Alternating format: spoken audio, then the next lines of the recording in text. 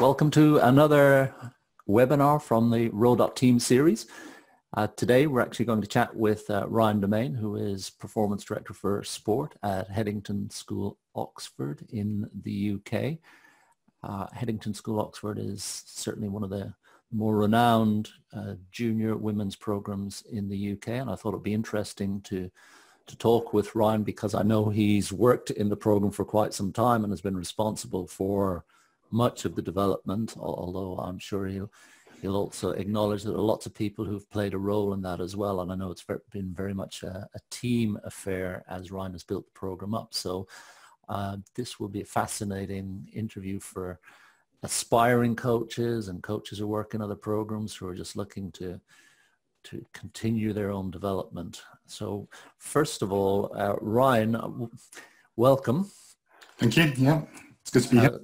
Thank you very much for coming on today with us. What I'd be interested to hear a little bit about before we get into the Headington piece is how you found yourself in Headington, because there's a little bit of a South African twang there. Yeah. So I was born in South Africa. My parents emigrated out there 40 odd years ago, and then I kind of fell into rowing when I went to my senior school, St Andrews College in Grahamstown, and that's pretty much where I found the love for the sport. Shortly after that, I went to Rhodes University. That's actually where Christian Falcon, the GB men's AIDS coach, he did some work with us out there, and I think he certainly instilled a lot of hopefully good things. He might argue about that, technically. And then, I spent a lot of time at Rhodes and then moved up to Johannesburg to join the squad. That ended fairly abruptly when my left lung collapsed. I had a spontaneous pneumothorax. That was 5 days before we were due to fly out for the Commonwealth Games, World Student Games. So that was pretty gutting. And then, yeah, I was pulled into coaching and started coaching at a school there, St Albans College, which is at the time was a very small rowing school. I think the best I'd ever done was a fifth in the C final, and within a year it was a nice easy little program because we only had 30 odd boys, so you could instill change quite quickly. It was myself and another Kiwi gap student who was coaching at the time. And very soon I found myself coaching the national squad, the junior squad, and wondering how on earth I had landed up with this gig. But they said, Ryan, just take the sculling team. The sculling team don't normally do well, so just take care of those guys and keep them out of our way while the big boys play. And remarkably, they qualified. They're actually, in all fairness, a phenomenal group of young lads. And then suddenly I was asked to take on managing the 8 project, which was another group, and helping with a 4 from Grahamstown, which actually was John Gehring's group. I coached those guys when they were 16, but had passed them on to be his 18s. And John turned up in Johannesburg. They went for qualification. The 8 qualified, the 4 qualified, and the quad qualified, and ended up in Athens at the test event for the Olympics. The Junior World Championships was there that year, and all manner of curveballs were thrown at us with the shortening of the course, which made that very interesting. But all in all, my quad was second in the D final. But I remember at the time, seeing some big bald guy strutting around and another very serious bald guy strutting around, and one of them was Peter Shepherd, and the other one was John Lang, and that GB team looked incredibly professional, and I thought, you know what, I'm completely out of my depth. So decided that at the end of that year I'd go over to the UK, and it'd be nice and easy. I should be able to jump in and coach and do some good stuff. But it took a while to do that, and I ended up working, getting a job in the April of 2004 with Headington School, working with a guy called Andy Green. I was really lucky actually to be working under him. Yeah, Andy and I both went to Imperial, so Andy was sort of, we overlapped at Imperial, so I know Andy quite well, and I remember him starting his coaching at Headington. It was quite an exciting time. Yeah, well, he was I wouldn't say this to his face because, you know, I don't want his ego to get too big, but actually, in all fairness, he was a brilliant mentor and kept my overzealous, over-eager, running before learning how to walk, younger coaching self at bay. So, you know, I really do, you know, I got to acknowledge that he was instrumental in helping, you know, me get to where I am today. So what year again was that you came over? That was, I arrived in the December of 2003, and then I started at Headington in the April of 2004.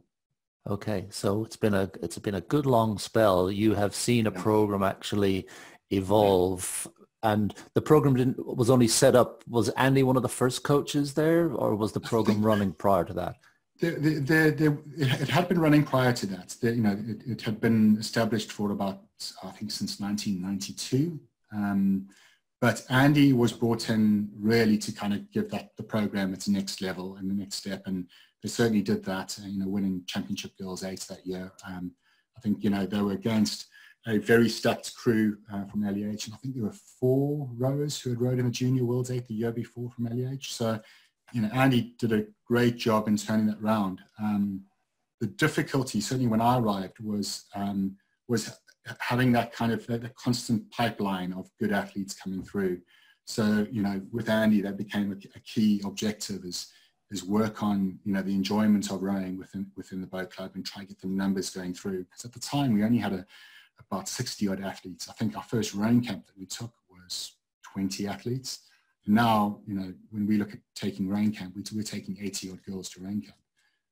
You know, the boat club's 150, you know, when it's doing pretty well, and I think runs at an average of 140 odd. So. Okay, so that's over the course of, let's say, 20 years, that's the magnitude of the type of change that you've seen across the club through a lot of hard work. Yeah. And obviously we've spent a little bit of time prior to this talking about how we'd run this session, and one of the documents, and I think it's a really good way to set the scene on the program, is that parents presentation that you actually use to introduce parents, and it'll serve as a good way to introduce our viewers to the club. Yeah. So I'll get that started now, and I'll share it. Let me just pop that up and present. So, you know, the one thing about Headington is it's a highly academic school. You know, it's an all-girls school. We have a prep school, and there's about 750 in the senior school. The prep school is about 200 odd. But you know, we have to get this balance right within the boat club. You know, we cannot you know, thrash our athletes. We can't do more than our prescribed training sessions that we do. But we really do work well as a team. So if I just go over essentially, you know, what it's about, and I think it really does come down to, you know, this principle of being an athlete scholar. You know, our rowers here are, you know, if you look at that's our alumni 8 from last year that raced at Henley Royal. But you know, Katie Greaves is the only person who in that 8 went to the Olympics. She went to 3 Olympic Games. And she's sitting in the bow seat there. Quite likes the bow seat because if I recall from Tomo's presentation, she was there in the bow seat. And but you know, the academic side comes first. We've got a number of girls here who are at Yale, UCLA, Virginia. We've got a girl on the 7 seat who's at Brooks. Another girl on the 4 seat who's in Amsterdam studying there. So, you know, and a girl on the 3 seat who's at Cambridge. You know, the Coxes at Imperial, you'll be glad to hear. So, you know, and really, you know, the whole thing is about, you know, we always say that, you know, 100% of the time you get 100% of your effort that you put in. And, you know, if you're only putting 60% effort in, you're only getting 60% back 100% of the time. So, you know, it's really important to have a good ethos across the academic and the sports side of things. And, you know, and this goes from all sides of the school. You know, we've got a phenomenal parent group. You know, really got to say they are the backbone of the boat club. You know, if I'm being really honest, you know, we would not be where we are today if it weren't for the support of our parents, and you know, also our you know, the school staff. You know, we work as a team, and it's not just, you know, us coaches in isolation. Okay, so what type of role, Ryan, do the parents actually play in the club? So we have a parents committee, and they help support the communication, both from the coaches to the parent group and back to us coaches. You know, we always say it's not a selection forum, but if they do have any questions, they are welcome to ask that. But, you know, they run things like our rowing supper. We normally have an Olympian or a high performance athlete of some sort talking every year. But, you know, it's a fundraiser. We're currently in the process of raising money for a boat club, which our own boathouse, which we will hopefully get underway once everything calms down with COVID-19. But in addition, it's, you know, it's just supporting at regattas. You know, they're the ones who transport backwards and forwards. Yeah, you know, and that communication, I think that's probably the best avenue of support, is being able to say, look, you know, I keep my door open for, you know, the last 10, 15 minutes of training every session. And if they want to book into a slot, they can come in and chat about their daughters, or about something they want to support the boat club with, or an idea that they have. And I think it really does come down to, you know, yes, Chris Hermes is head of rowing. I head up the coaching side of things. The parents give us valuable feedback about the experience that their daughters are having, and, you know, including the experience academically from the school side of things. And that whole network works really well. It is a holistic, you know, approach to how we run the boat club. You know, I don't know everything, and I really do rely on my parents and their skill set to come in and say, actually, Ryan, you could be doing this way in terms of fundraising, or have you looked at this in terms of, you know, even the land where, you know, we found for our boathouse, you know, parents were saying, why don't you try here? This looks like it's up. You know, that's really important. So is it set up as an official committee then from year to year? Yeah. with various roles? Yeah. Okay. Traditionally, it's the captains and vice captains' parents, and then a parent rep or two parent reps from each year group. And then we have a treasurer on top of that, and who helps out with that, with supporting the boat club. But if there's one bit of advice I'd say to all coaches, is get that working well, because it is worth, you know, 10 times what, you know, your input. You know, it really does help.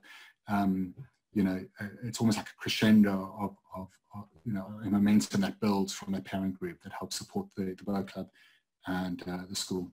So you see it as a multiplier for sure. Definitely, yeah. Okay, fantastic. Ultimately, we're working for an athlete scholar. You know, this works. You know, and this is something that we say to the parents, because it's, you know, we always say how it's great who you are, and you know, and for us, it's important that, you know, I spoke to you before about this, but it's important that we as coaches have our, you know, our roles, and, you know, but more importantly, we have our own kind of, you know, a value system and ethos and culture within the group. Now, before I even go into this works for Headington. You know, it would have to be completely reformed if I was, say, going to Abingdon or to Eton or to LEH. You know, they operate differently, and there are slightly different cultural things that operate there. But, you know, we always say to them, you know, and we were talking about academics here, as well as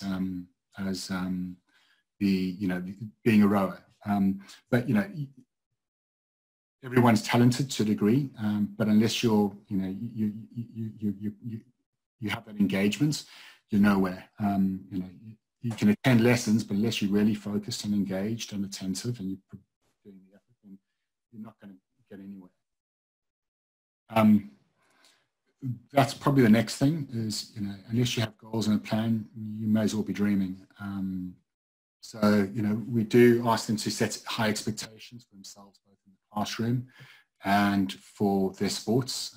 Remember, we are a school, so they do hockey, they do netball, they do athletics.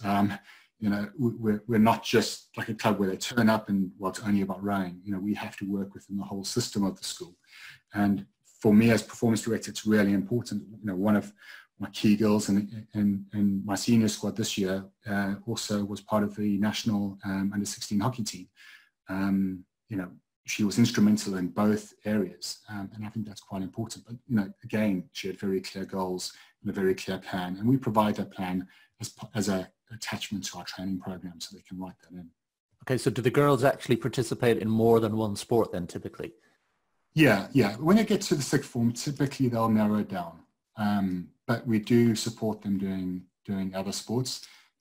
But again, there are expectations. So we do have a hard line, and then we have guidelines, and then we have certain things that have no lines, so to speak. So yeah, with that hockey player, I worked with the hockey coach who is outstanding, a guy called Alex Williams, and I know if she's going to his hockey training session, I know she's going to get the training needed for that day, and it really is a communication. We're in the same department, so we speak regularly. I think that's quite important. Okay, fantastic. This is a quote that we always give to the girls, but essentially, that was a quote from one of our former rows, Fee Gammon, who's now in the women's 8, and she's going to Tokyo, and was in the women's 8. I don't know what boat she's in now. That's a question mark. So I did ask her the other day, and she's like, can't say. Yeah, she has been in the women's 8 with the GB squad, but that's success, that side. And that's the same thing with academics. That's the same thing with rowing. And then the other thing is the teachable side of things. Are they available, engaged, and on time? And the last thing comes back to that athlete scholar is, we will teach them the what and the how. They need to know the why. That's hopefully underpins everything that we're doing. But it gives a good sense of what the boat club's about. When you look down this boat here, she went to Yale. She's at Exeter, was another 23 lightweight medalist. She went to Durham, Exeter. I think also she was a Exeter captain, Yale captain, Edinburgh captain. She's now studying dentistry at Bristol after having gone to Newcastle. So that academic side is the most important thing. This is just a fun thing they do on the side. Yeah. But I'm sure some of the habits and disciplines that they're picking up, just getting organized, spreads across the whole spectrum, really, academic and sport. Yeah, completely. So if I just go through this quickly, this is what we showed the parents is, that academic side is really important. And, their ability to be, represent GB at some level or another, whether it's junior or J16 to hopefully the senior squad at some point. Lydia here, she was in the 4 that won gold at the under-23s, but never went to junior world. She went to the Coupe, did phenomenally there. And it's nice to see people like Lydia doing really well. But we'll see what happens over the next few years. I'm not saying these guys are going to go be in the Olympics or whatever, but it's nice that they are successful with whatever they set their hearts onto. This is something I usually show the parents about grades within the school, and it's always interesting that when people say, I told you about it, we've got a spreadsheet that has certainly every rower from the last 16 years and everything about their ergo performances, the 3 key 2K ones, the 3 key 5K ones, their half hours and, whatever other performance, water performances, and also their grades. And so we can track this. And this is really nice to see, is that there will always be your high performers, in terms of the general school population. But when people say, well, I'm quitting rowing because I want to focus on my academics, it doesn't always work out. So we always give a tentative warning. If I did feel, and there have been cases where I've thought, actually, there are some girls who would be better focusing on academics because they are struggling, But those are rare. I mean, I've had 2 where I've actually had that in my entire time at Headington. But on the whole, this is the picture you'd see from the rowing group. So quite a nice one too. Yeah, that's a very strong message. And like you say, it's based, okay, that you're showing 5 years of data for that. How many data points would be in that typically for 5 years? Oh, it's hard. I mean, when I'm looking at all the GCSE subjects, so that would be, what's our GCSE group now? We've got about 10 odd girls in our GCSE group right now. So that's 50 odd girls across, you know, all the subjects that they're doing. So another 10 odd subjects that they're doing. So that's 500 data points there, you know. So it's quite nice to actually have a look at it from that perspective. Yeah, I don't think anyone's ever gonna take you on and go, oh well, this rowing program it kills everything else. Yeah, I mean, and if it did, I'm sure my boss would call me into the office and say, Ryan, we need to have words. So yeah, it wouldn't happen. Academics would trump everything, and I'm sure that's what's really important. You know, this is just a bit about the new boathouse, a piece of land that we bought and some stuff, which is, you know, quite exciting for us. But we still. So what stage is that at currently? Still raising money. Okay. So yeah, we've got 2 million to raise. But we're in the process. And you currently row out of that the boathouse that's shown on that earlier slide. St Edwards are really good to us, and we've been with them for years now. So we've got that kind of middle boat bay on the right-hand side of the boat bay, just the right-hand side. We've got, I think, that rack, and that rack there, and then part of the lean-to over here. And these are the launches that we roll in. As Matthew Pinsett described it, as a cardboard box on some sort of pontoon. So, yeah. Excellent. Okay, so that gives us a little bit of a background on the school and how the rowing program fits into that, which I think is really nice to actually, well, incredibly powerful to see that you can demonstrate how rowing and have other sports done this similarly in the school as well, logged that data? Yeah, I mean, I think because I've been here for so long, I think I told you, with all that data that I have, I think it's 62,000 data points on that spreadsheet. And it's just useful for when we reflect on what our program's doing, and how our training program's adapting and evolving. You know, we've got to be able to quantify things to some degree. In other sports, to answer your question, I mean, Alex is fantastic with that, you know, and his management of the squad. But again, he's fairly new to the school. Same with Natasha Vickers. She's fairly new to the school, and she runs our netball program. You know, Danny Travis on our football program, he's doing an outstanding job, but again, he's fairly new. So, yeah, I think in time, those things will develop within the school culture and the coaching context. You know, we've just got a new director of sports, Sarah Huggins, and she's fantastic. So we're pulling those things together as a team.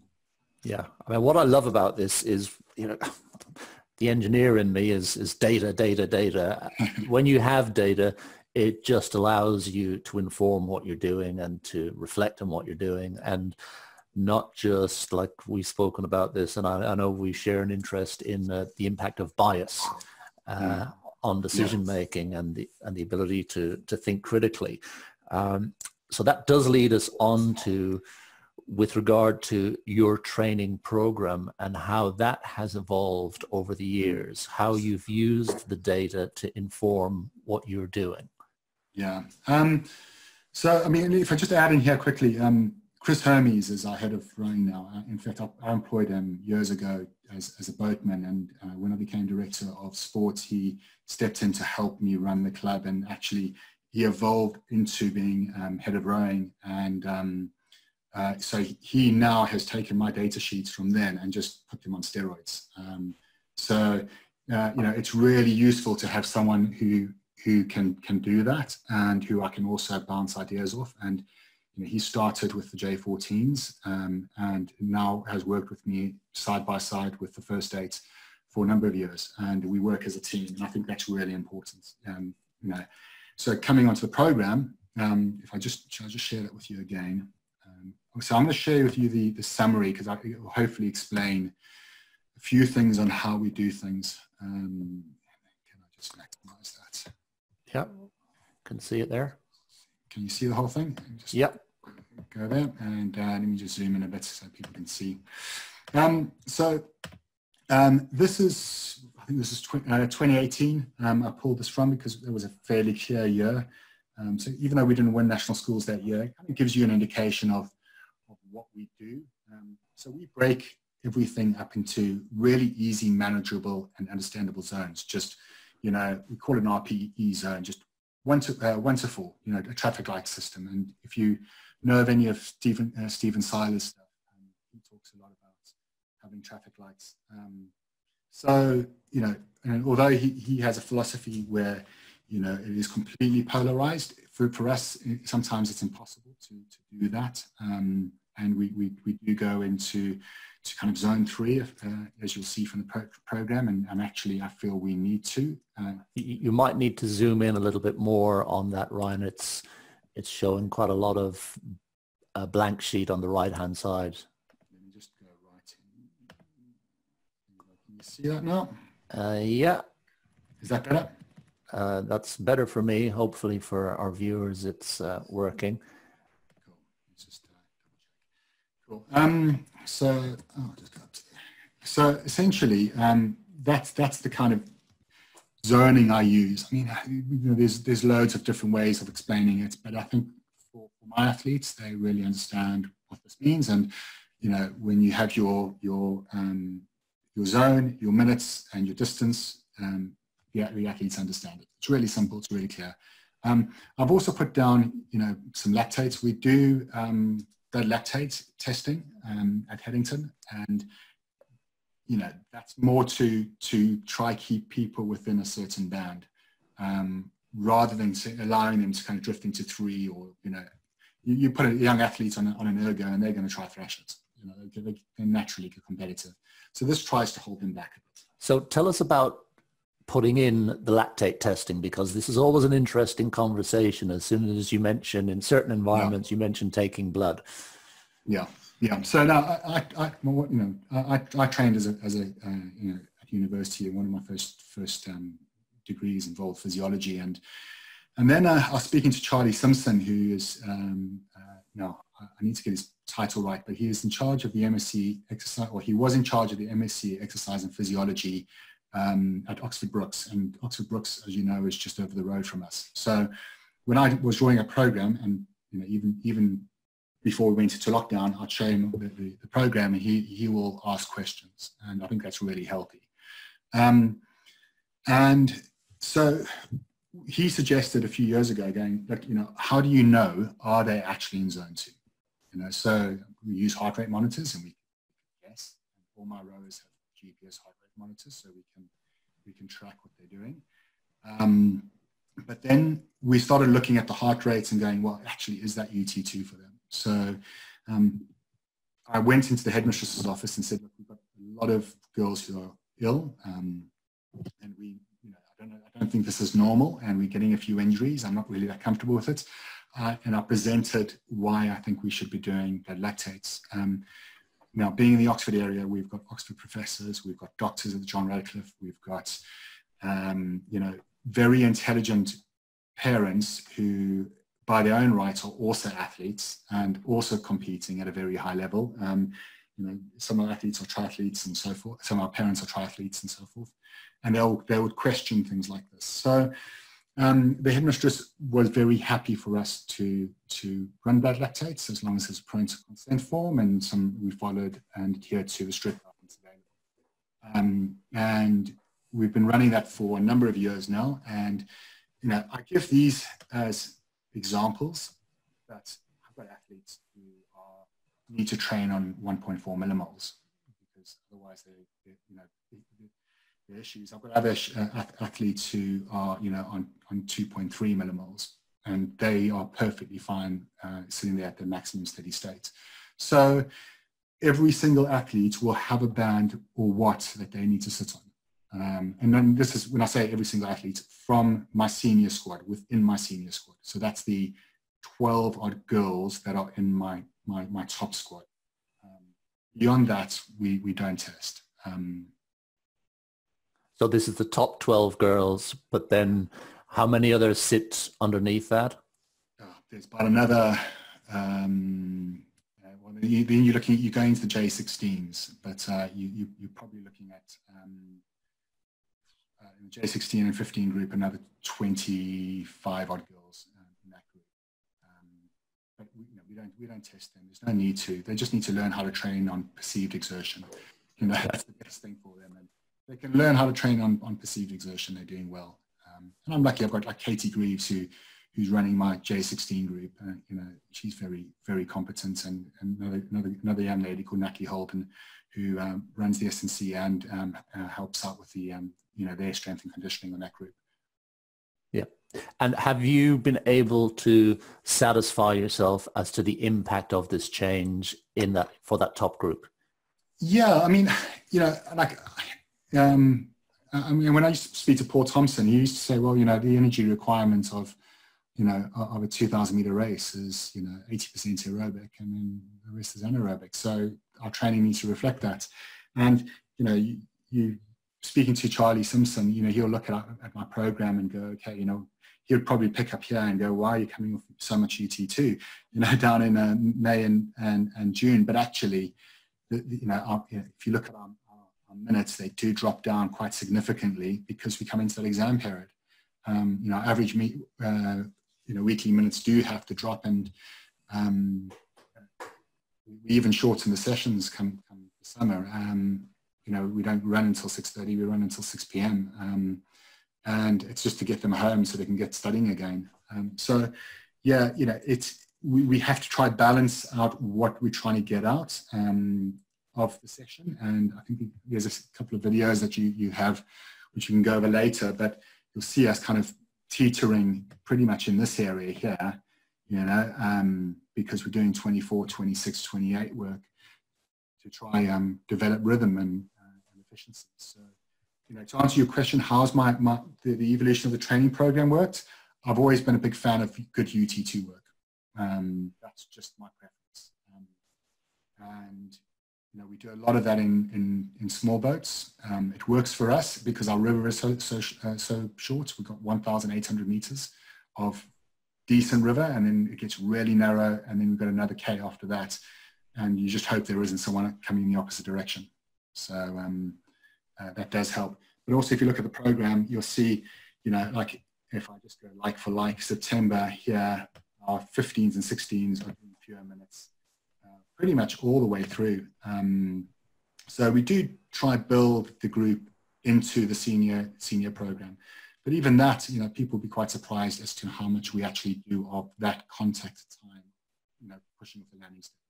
Okay. What age do the girls start in the program at? We have a novice group which starts at 12. To be honest, it's just fundamentals and emphasis on the fun part. They train in September. Once it gets to half term, we stop them running over the winter months. We start them again come summer. And the idea there is that they just get a taste of it and a flavor of it, but we really encourage them to go do as many different sports as they can, all the way up until 14. And in 14, they start working on they might be doing hockey and rowing, or they might be doing and football. So they might do 3 of the big sports. Obviously, everyone does athletics in the summer, but it's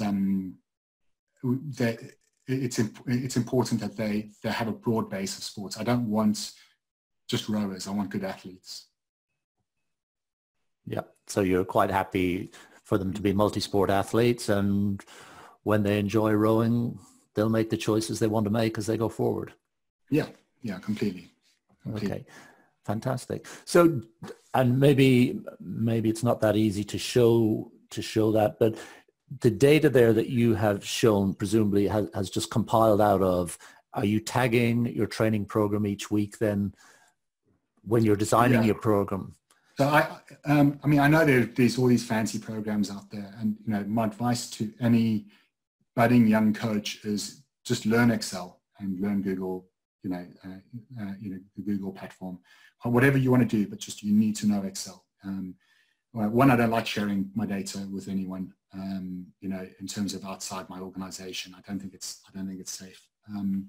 And two, I think when you start, I'm quite, in terms of critical thinking, is when you've got another program that you're relying on, that kind of, separating fact from fiction and being able to collate your questions in such a way that it asks the right questions, not just the answers that you want to have, and that sense of biases that might creep in. And my big thing is having a spreadsheet that's a bit more open, and you can use formulas to ask certain questions, and then you can come from another side, which is where Chris is great. Chris Homey is a mathematician, so he'll come from the other side and go, but actually, if we look at it this way, this is what we're getting. So it doesn't make it easier, but it actually makes our exploration of what's going on really interesting, and we can start forming our questions that help us look at a training program and go, okay, this is how we're getting it. So to answer your question about how do we tag those things, at the end of each week, I retrospectively go back and at the end of each day, I go back and I just change the numbers of what I've seen. And when the girls upload their data, their heart rate data, I can say, actually, on average, it was this. Gosh, I can pop that into the training program.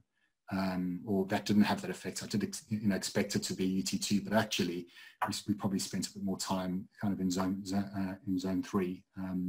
And, we need to come back and reevaluate what's the remainder of the week. So we come back down on our values. Okay. And what are they uploading into Training Peaks or something like that? What are you using to consolidate it? We use Training Peaks, but also we just use RPE a lot. So when they're on the Ergo, we have a Google spreadsheet and we just fill out all their names on the order of Ergo. And as they leave the room, they just say, this is my split, this is my RPE, and this is, my heart rate. And it's just really quick, type it in, and we can pull up, because it's all filtered, we can grab athletes' data, and it also feeds through to their own personal sheet. So it grabs all their data that we've typed in and goes onto their own personal athlete profile. And so they can view that, they can show their parents if they want. So it's pretty conclusive. It has everything. You name it, it has it. So. Yeah, I can imagine. And okay, I may be putting you on the spot a little bit here, and if anything doesn't come to mind instantly, not a problem, but can you think of any pivotal moment with an individual athlete where you've been able to dig back through the data and, if you like, solve a problem or identify an issue?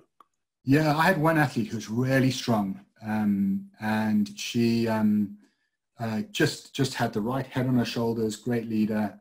She ended up rowing in my quad at Henley Royal in 2018, and but she just she just had flatlined on the on her 2K performance, and we had a look at her numbers, and although she looked strong on the Ergo and although everything looks all right, we just did a lot more digging into how we did our blood lactates, and we found that actually the way we were doing our blood lactates, she was falling through the net. So we actually changed our protocol to involve now, I think we've got now 3 things that we look at for our protocol on our blood lactates. One is an endurance piece, and then the other one is a stage step test and how we do that stage step test. And then, the last thing was basically a water-based test, and looking and seeing how her heart rate monitor linked to that. And we actually just said, okay, you need to go on watts because she was so variable on the heart rates. And very quickly, much to her frustration, and she was quite a fiery girl as it was, she, we dropped her literally onto 120 watts. And she's like, but I've been sitting at 150, 160. Like, this is ridiculous. And actually, she rode a few months on that, and suddenly her ergos just absolutely climbed. So much so she was in that 8 that I think is on one of the videos that broke the record at Henley Women's. She was a very, very talented young woman, but that I'd say was key. Okay, so and this is just a question almost at this stage, a fundamental belief question as a coach, how strongly you subscribe to a polarized program.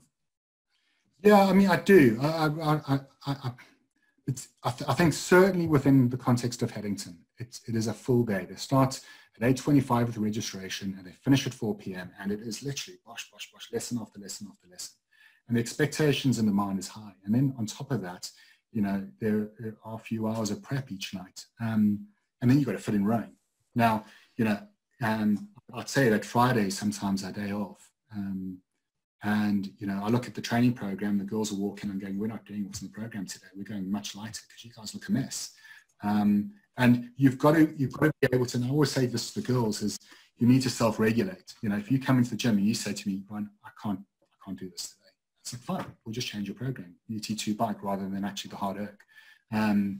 And I think that's really important, that discussion with the athletes, the fact that, you know, they can come in and have that discussion with myself, Chris, Katie, Natalie, you know, one of my coaches. You know, at the end of the day, we're here to help the athletes, not, you know, they're not there to serve us. And I don't care about the medals or whatever. I care about whether or not they are enjoying rowing as much as I did as a junior. Excellent. Yeah. Polarized program's good. Yeah. Well, no, I'm totally with you on that one. It's very easy to end up in the muddy ground in the middle with a program and end up at threshold in both directions. Yeah. Completely. And it takes quite a lot of, I guess, fortitude as a coach to really persist and to be able to demonstrate that. And I've no doubt that with the data that you have, and I mean, there's enough data out there in terms of research as well. It's the way we should go. It's just trying to make sure that we fit it in. I think there's often a sense of pressure that if I only have a certain amount of time, I need to jack the training up. Yeah. I mean, that's sometimes the GB program is great in terms of what it delivers and what it offers for juniors in this country. But, you know, could we apply that to Headington? We couldn't, because my guys would just burn out. I wouldn't have athletes at the end of the year.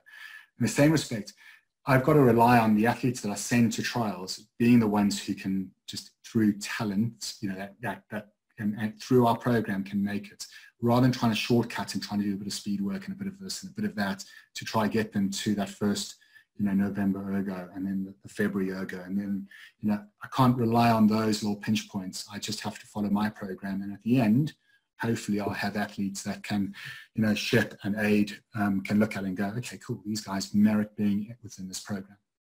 Okay, so the athletes that are aspiring to selection still pretty much follow the school program. They're not doing anything. Yeah. No. They need to follow the school program. You know, if they've got aspirations, and I had a number of girls this year who were, you know, doing fantastically. And, you know, they all made it by merit on the program that we did, you know, to that point. But that also means that by the end of the season, we're in a good situation for them to be selected if they make the rest of the cutoffs. But I can't shortchange, you know, their long-term athlete development for just a short-term gain. Mm-hmm. And just an opportune moment here, Ryan, to just discuss a little bit about how it all went down, in effect, closing down a program in this type of situation, or having to not necessarily close it down, having to transition, the type of challenges that you faced and how you address those. Yeah, I mean, I must say, like, because we're so open with our communication, and, you know, Chris is really good at the moment we're about to announce something to girls, he'll have that email written up, and, you know, between him and I, we'll drop an email and say, okay, cool, this is what needs to go. And while I'm speaking to the athletes, he'll hit send to the parents. So that communication is, you know, the parents get it, kids get it, they come together in the car, they can chat about it. But I think, you know, culturally, particularly this year, I had an amazing captain, Amana, and this year who really worked on that communication with coaches and the group, and particularly the younger year groups, all the way down to J13. And, you know, she was instrumental behind that. I keep saying she needs to be setting her sights high in terms of, like, managing some big corporation. But she, you know, with her, the captains, the coaches, we were communicating really early about our best case scenario as well. We missed a few races and then we were back, you know, after rain camp or whatever. Worst case scenario, this. And we kind of went on a philosophy of kind kind of the Hunter Troop, the Norwegian Women's Special Forces group, and just saying, well, look, you know, they don't know when they're being called into war, so we need to have that same approach. We don't know when we're going to be called up, when, you know, there might be something right at the end of the season, or actually, worst case scenario is you're ready for university. So we almost had a seamless transition into this lockdown. And there weren't any tears, there weren't any of those issues. I think the upset came about not being able to raise national schools with those girls who had worked so hard, not being able to raise Henley Women's, Henley Royal, not going on rowing camp, which is a really team collective thing. So I think, but all in all, you know, I was really proud about how the athletes handled that. I think, you know, all credit to them because they've got really good heads on their shoulders. And I think it's part of what the culture of the club is. Because we had talked about it so much about what might happen and got our captain to actually deliver that message to the girls. You know, this is plan one, stage 1, stage 2, stage 3, stage 4, worst case scenario, stage 4, but this is where we're falling back to, you know, our so-called retreat lines. But actually they, you know, I think they handled it very well. We packed up everything and sent it home with them. Kind of took the approach that, you know, better to ask for forgiveness than ask for permission. So I sent all the ergos, bikes and gym equipment home with the girls. And actually my line manager, Simon Hawkes, came up and said, great idea. That's fantastic that you're sending that stuff home with the rows. And the bursar, who I was going to ask permission from, he was like, Ryan, brilliant. That's fantastic. But that's, I think, again, you know, I joke about the permission side, but I know I have the support of the school, and I know they trust what we're doing, so that really does help moving forward. Yeah, sounds like it's a very supportive environment. Yeah, if the bursar is just backing you up straight away as opposed to doing an inventory count, you know you're on the right track. He's great. He's very good.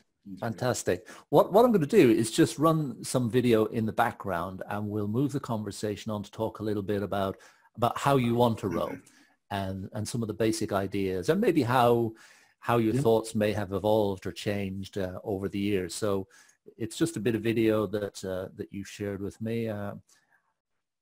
And is that it running there now? Can you see that? Yeah, there's a bit of a blotch on the screen for some reason. Oh, hang on. I will get rid of those. There we go. There cool. We are. So that's where we row. That's Godstow. It's within the Oxford Ring Road, but it's very quiet. It's a big meadow over there. So this is my 2017 crew, and I think the issue we had is the weekend before they had a proper walloping. They got Henley really turned them over, and so we're working on a few things in terms of how we want to row. Firstly, I'm a big fan of everyone learning how to scull. I just don't think that anyone, you know, should be in a sweet boat if they don't know how to scull. You know, it is a fundamental of what we do, especially on our stretch being 1.8K. So you can probably see from this video, but it was what we saw when they were racing was really aggressive, and you know, the core fundamentals of what we work on are rhythm, relaxation, and efficiency, and really that conservation of momentum. So when I talk about that kind of rhythm, it's all set up by how we organize off the back end, how we organize into the front, that stability and almost stillness into the front, and then being able to load the spoon effectively so we can focus on getting the load through the heels and into the glutes. And then it's maintaining that back end length, and you can see, you know, people just chipping away at the back end. So these were 500-meter pieces against the second 8, or may have been the 16-8 there in the distance on the left.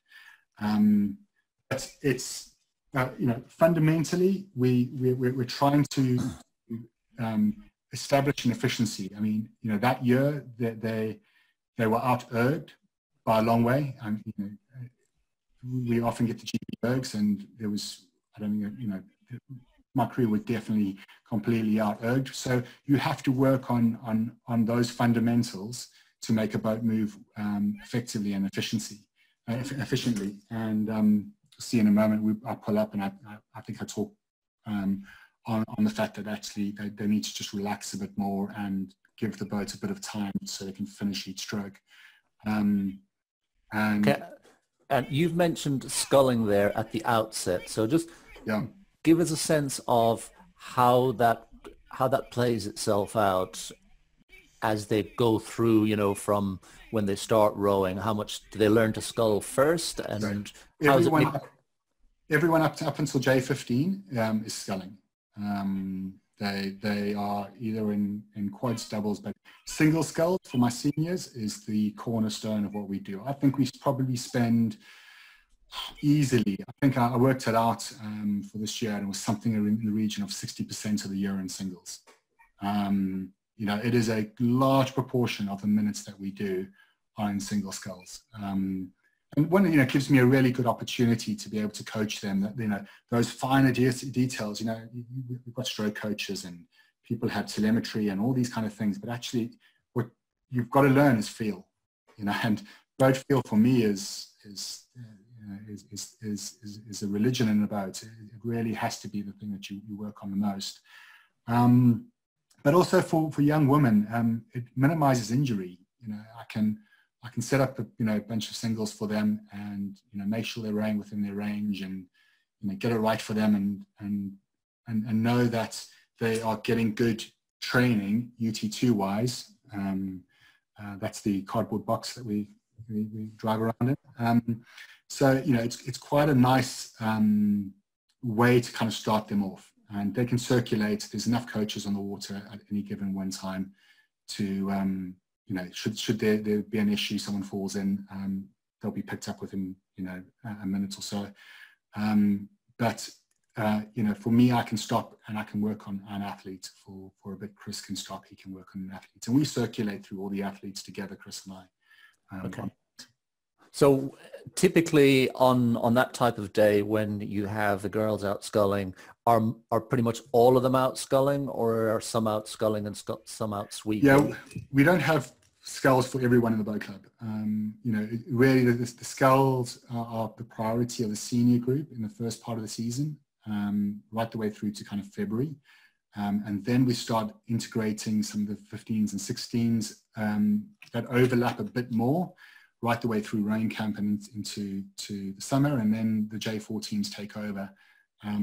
So the proportion of sculling they get, they all need to know how to scull. You know, we do have some older sculls that our J15s will spend September and October in. But essentially, that's a priority. That's small boat work, that's sculling work. And, you know, even until March, we spent, I think before Quinton, we did 2 sessions in the 8 this year. The 8's not a priority for us early season. Sculling, rowing a quad, rowing doubles, that's the priority, because also you're getting this uniformity in terms of how they row. You know, the lats are developing the same way on either side of the body. You know, I think particularly for women, young women, that upper body strength is really important in a single. And that long-term development in terms of, you know, we just minimize injury, and I get more people rowing for longer because of that. And also, it also means I can swap them. You know, like Danielle in front of us, she could row stroke side and bow side. The girl behind her, she could row stroke side and bow side. You know, I need 8 people going for 8 seats rather than, you know, someone going for 4 seats because they're only a stroke sider. Yeah, yeah. Oh, nice assistant coach there as well. Yeah, he's my right-hand man. That's goes everywhere with me. Excellent. So how many sculling boats then are in your fleet, as an example, just to give us a sense of that mix? About 20 odd sculling boats in our fleet. Okay. But I mean, we've got a lot of private singles. We encourage the girls to get private singles because, you know, they're a fantastic investment because they maintain their value, and they're also really good in terms of being able to you know, like just set it up for that girl alone, rather than having to jump in. And you know, Danielle had her own boat, you know, in front of us there, and she did very well out of that. So yeah, that saves a lot of time when you go down to the water in the afternoon and you're not messing around trying to set up a boat. Yeah, completely. Just put your hands on and go. Okay. Definitely.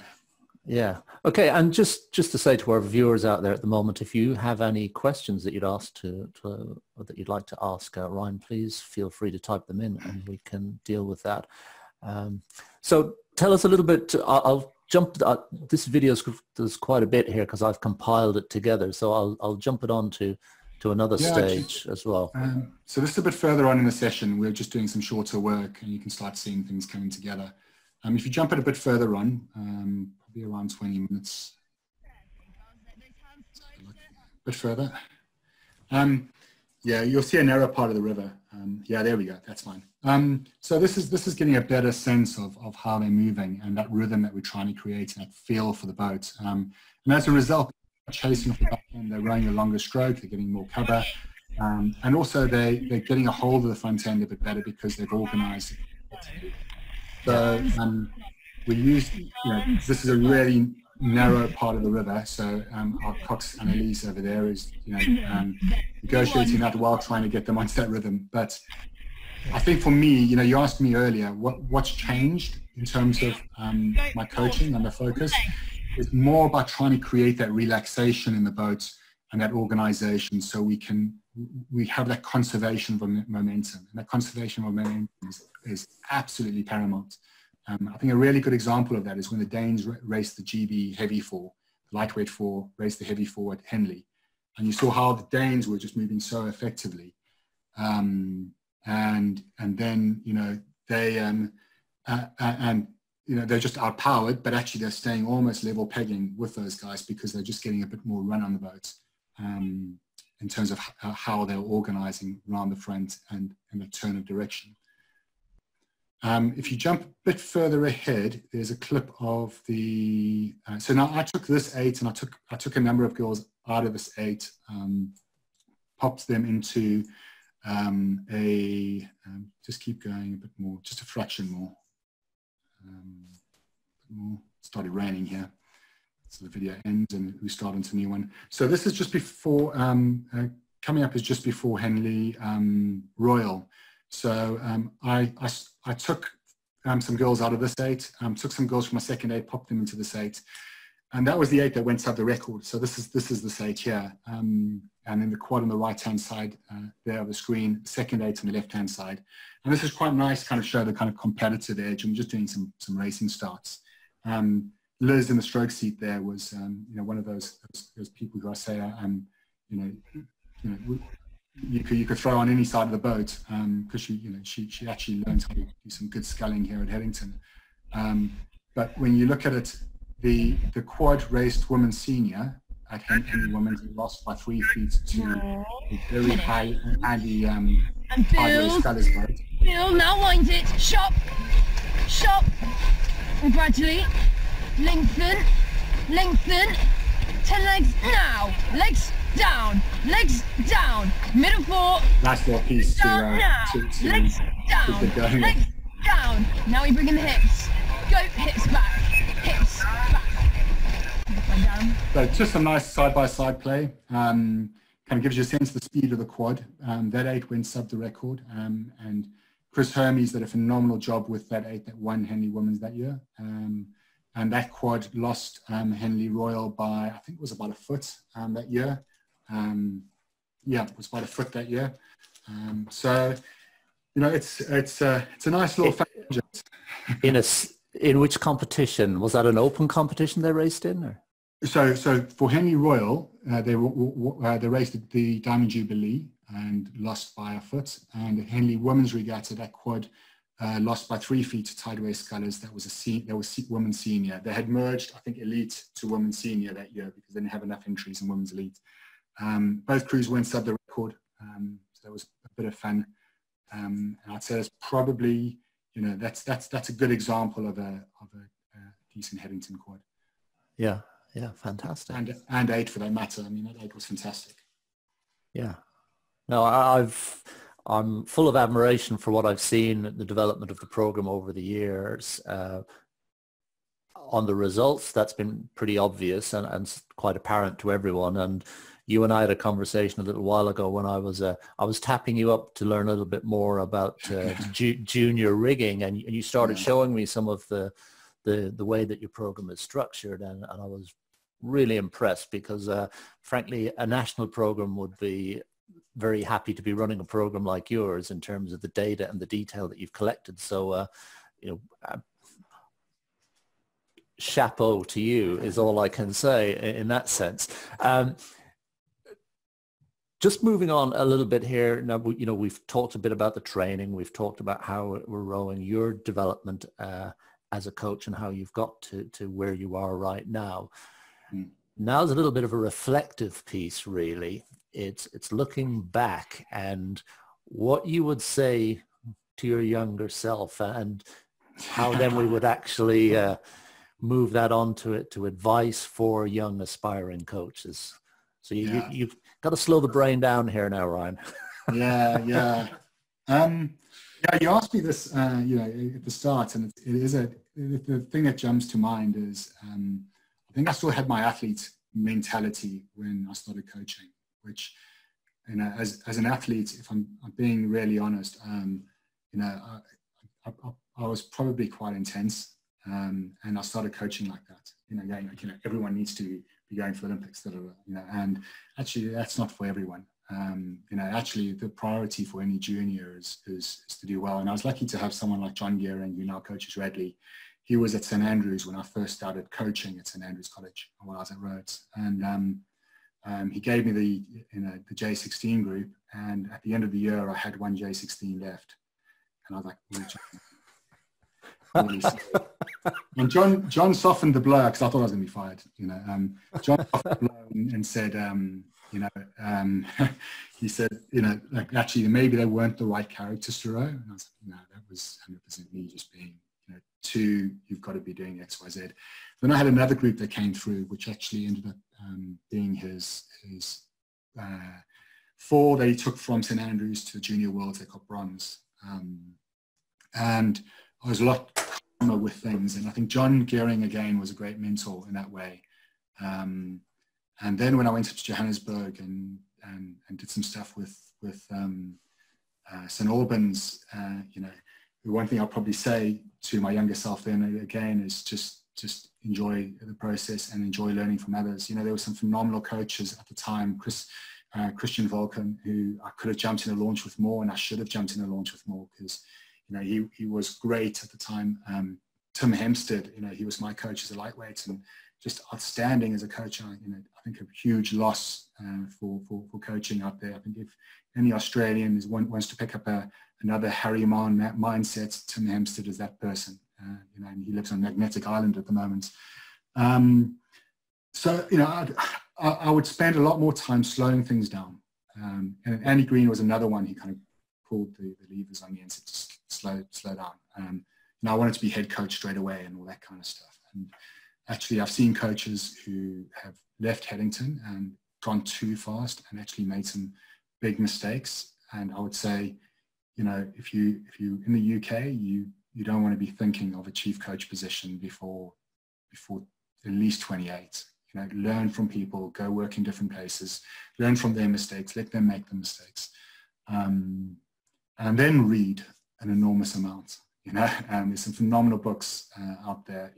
Clive Woodward's book, is probably one of my favorites. And he talks about teamship and that culture that you need to develop and foster within a program, and rowing lends itself to that. The other one is The School Takes Care of Itself. Great books in terms of that culture and that organizational management. The list can go on and on and on, in terms of what's out there. But, with Kindle nowadays, you can carry it on an iPad and walk around with it. So, Tudor Bumper's book, really interesting, and periodization and that. So, I saw that on Jürgen's desk once. I was like, can I get that book? Athletes Training Bible, another one, it's a triathlon book, another really good resource in terms of making programs. Just take some time and learn and reflect, and also listen to your athletes. Just, they have a phenomenal amount of input, and learn from the people around you. I'm really lucky that I've got people like Katie Greaves who can walk in and say, well, I think this, and I'll go, okay, let's go for it. And I think that's really healthy, is not trying to think that you have to lead by, I'm a leader. It's not. It's a collaboration. And I think if you can foster that in your organization, I've got a phenomenal J14 coach, Ollie Gerard, who's doing a really good job. But, some of the stuff he's brought into the J14s has been brilliant. I'm like, okay, this is great. I'm learning from him. So I think that's really healthy when you look at your organization is as a young athlete, you never stop learning and don't be in a rush. As a young coach, I say, not athlete. Yeah, that transition can be quite difficult, can't it? To go from athlete to coach. You want to hit the road at 1,000,000 miles an hour, and you pretty quickly things have to slow down.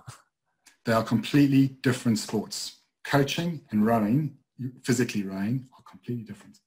It's learning a new position. It's like going, cool. I'm a left. I'm a blindside flank in rugby. Now I'm going to move to wing. It's the same thing. Same sports, but the transition from being in the boat to being out, in a launch, you've got to develop a different eye. And Chris and I always joke and kind of spend the first few weeks of the season going, we've got to get our coaches out back. So. Yeah.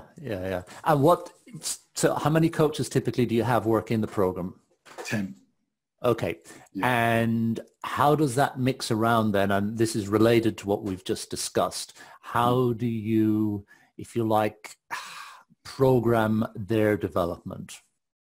So coaches are welcome to jump in a boat with us anytime. And, we do have regular feedback and meetings. I do ask my coaches to come, to take that step. If you want to find out something, my door is always open. And I've got some really young coaches who are always asking for a book or something they want to develop.